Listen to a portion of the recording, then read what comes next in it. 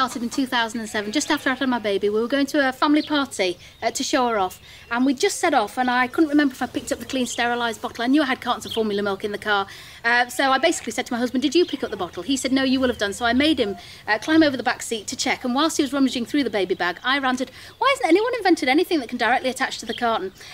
We went to the party, came out 6 hours later, and I just said to my husband, I can't stop thinking about it. Typical man, he'd already forgotten. Thinking about what? Why hadn't anyone invented anything that could directly attach to the carton? We discussed it all the way home, came home, researched on the internet. There was nothing there.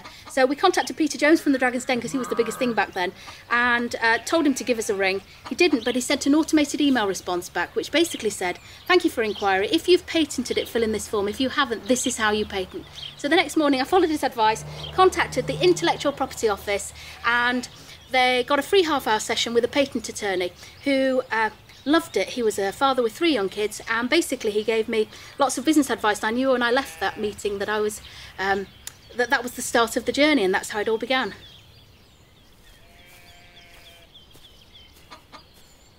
It's a teat in a pod. You take the bottom off, you pierce and screw, and you can feed directly from the carton.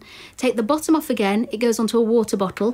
It all comes to pieces to wash and re-sterilise. It's made in Britain. It's a very flow teat, so it does slow, medium and fast, all on the same teat.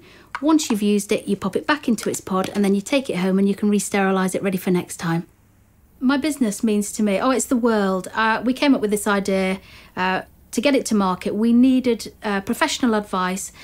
We went to the patent attorneys and they gave us the advice. We knew that we needed a patent, the importance of it, especially now because we're trading globally, and the patent has actually taken us into the territories that we needed to go into. If people copied our idea, it would be detrimental to our business.